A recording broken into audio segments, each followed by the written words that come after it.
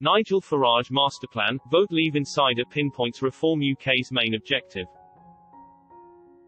Nigel Farage has started a new political party called Reform UK, and in an exclusive interview with Express.co.uk, Lord David Owen has revealed one of the crusades the former MEP will lead. The Brexit Party has officially changed its name to Reform UK, after getting approval from the UK elections watchdog. The Electoral Commission approved the name change despite objections from the think tank Reform. The think tank described the decision as incredibly disappointing. The Brexit Party was set up to campaign for a clean break Brexit ahead of the 2019 European elections, in which it won 29 seats, more than any other UK party. Now, Mr. Farage is reportedly planning on recruiting 1,000 candidates to stand in this year's upcoming May local elections. Little has been revealed of what Reform UK will stand for, however, it is believed the party will push for a more lax approach toward COVID-19 restrictions.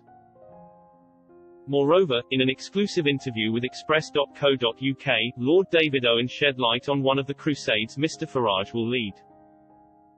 The former Foreign Secretary and SDP co-founder told Express.co.uk, "Mark my words, Nigel Farage has a proven record of getting shifts of opinion in this country. And now, he has singled out reforming the House of Lords.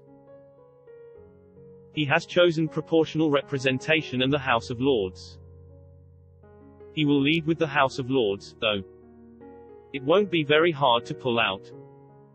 When Mr. Farage launched his general election campaign in November, he had announced that on top of Brexit, his party would also push for voting reform, the abolition of the House of Lords in favour of an elected second chamber, and the creation of a written constitution.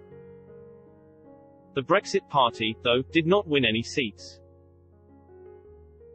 The House of Lords has now ballooned to accommodate around 830 peers, with only the Chinese Parliament and Congress having a larger unelected legislative body.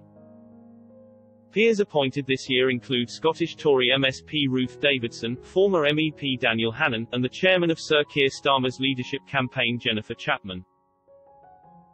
Since its creation, many prime ministers have attempted to reform the upper chamber and failed. Boris Johnson was said to be looking at plans to turn it into an elected US-style Senate. However, nobody in government seems to be concerned with changing the current voting system, first past the post FPTP, which Mr. Farage believes to be totally bankrupt. In the past, he has made the case for proportional representation (PR), in which the number of parliamentary seats allocated to a political party reflects that party's share of the popular vote.